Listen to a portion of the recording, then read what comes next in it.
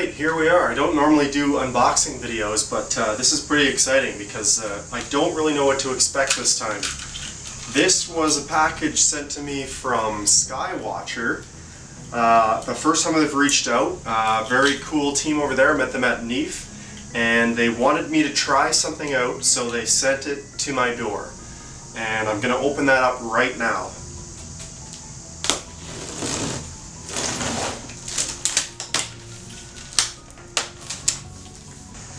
Just using my keys.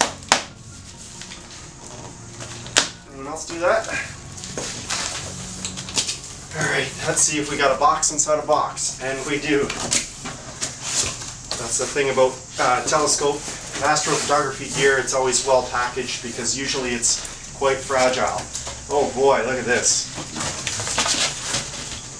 Let's see, this is all new to me. I didn't know there'd be a carrying case included. So I'll just pull this guy out. Oh, it's a heavy-duty case. Big old handles on it. And it's quite heavy for its size. But yeah, look at that packaging.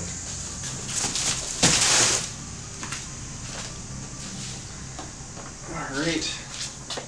So this looks like the top.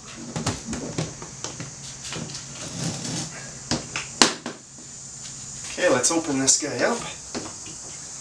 A locking case here. Oh, it's gonna go this way. Guess I will swivel it around. Wow, that's interesting. Hey, buddy. What is going on here? You know, it's got these little balls in here. That must be some sort of modern packing technique. But Rudy would definitely run off with one of those if it was out of the box. Hopefully you can see everything here. You can't blame me for pulling that ball out. It was just asking me to. That is very neat. Okay, on to the contents. Oh boy. Oh, there's some more in here. It definitely is it's a new way of packing things carefully. I'll imagine when there's glass involved. So this is the Skywatcher Esprit 100 ED. Oh boy. You can see the details of it right there. ED 100 f5.5, 100mm diameter, 550mm focal length. This looks pretty. Oh boy.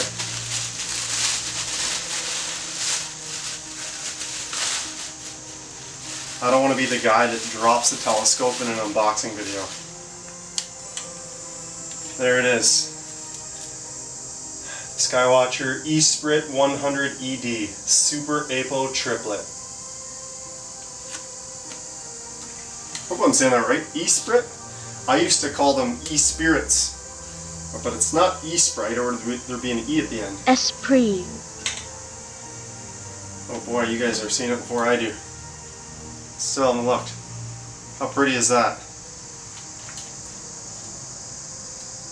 Triplet ED APO. Skywatcher. Beautiful. Alright, so we set that down for now. Let's see what else is in here. Looks like a Finderscope. Nice to see. I always like when they include a Finderscope. You don't have to go searching for one that fits with the compatible bracket. Very nice.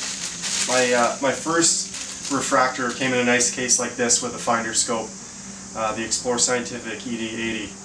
So here's the little Finderscope branded Skywatcher, and it's got a little diagonal on it. That's convenient. I've never actually had one that comes with a diagonal before, so that's convenient. Very cool. The matching white finish. What do we got here? Field corrector. Wow, that's included too. Honestly, did not know that. I'm not playing stupid. So it looks like a dedicated field flattener for this scope. There it is there. Very cool. That's convenient. So usually you have to factor in the price of an external field flattener reducer, and you got to make sure you get the right one. So it's always nice when it comes with it. Very cool. So all ready for astrophotography. And that's, of course, what these triplet APOs are known for, is for their imaging performance. And I'll of course put that to the test in the coming weeks. So it looks like we've got the 48mm adapter for Canon EOS cameras. Very cool. Looks like we've got a diagonal, Skywatcher diagonal. This is quite the complete kit here. Very cool. So I'll have a look through this scope visually as well. And mounting rings. Beautiful. So here's the mounting rings that I'll put on this to, this is actually quite a heavy scope for its size. I'll probably use the CM60 for this one. It's a heavy telescope. What do we got here? This looks like another adapter, probably for the field flattener, and some mounting screws and an Allen key. So that's obviously for the cradle rings. And what is this? Oh, this is the mounting plate. I'm gonna need that. I believe that's what it is. It feels heavy. Yeah. Is it green? Oh geez, Ash will like that. Look at that. Hey Rudy, look at this. Rudy, what's this? It's not food. What do you think? Does it smell like it's from somewhere else? Good boy. It's Daddy's new scope. Yeah.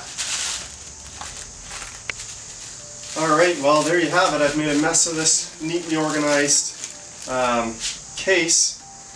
But hopefully you had a good look at the Skywatcher Esprit 100ED. The cap came off there.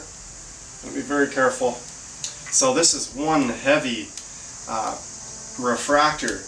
It's obviously due to the 3-element glass in there. So I've heard that this is a great scope, image performance wise, for astrophotography. Go figure, right? APO Triplet. So I'll be using this in the backyard here for some images. I'll take as many as I can to show you the performance.